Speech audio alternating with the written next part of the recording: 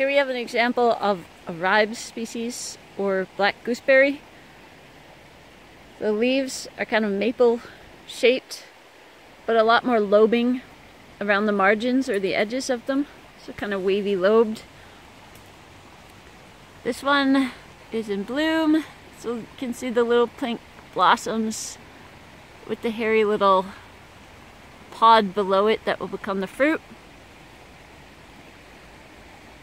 And very bristly, thorny stem.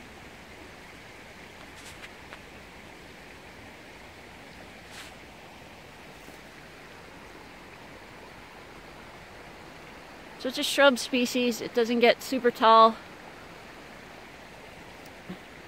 Just for scale, this one comes up to maybe my waist. You might hear the creek in the background.